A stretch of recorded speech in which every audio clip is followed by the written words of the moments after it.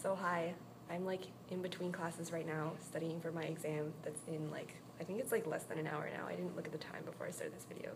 This is my friend Randy, and he's like helping me study, and he's like silently judging me for making this video, but it's whatever. And people keep walking by, and I was like, oh, I need to make the video before like somebody else walks by, and then more people walk by. So I'm like talking to my camera, and all these people are walking by, and I'm like, I'm super awkward, but you know what, that's cool, because I used to do this all the time, like in the streets, so whatever. So yeah, we're studying explosions, and H equals U plus PV, and CV plus, what am I saying right now? CV plus R equals CP, and things. Do you remember this from chemistry? Did you learn this in chemistry? I don't know.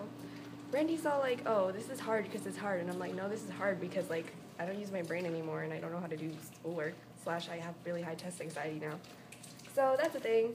So yeah, after this exam, I'll be like happy because I don't have to stress out about it. But then I have homework that I have to do for tomorrow, so that's fun. Then I have a Chinese quiz tomorrow, and we have like this paper we're supposed to write, and we have to come up with a topic, and I like don't know what to write about.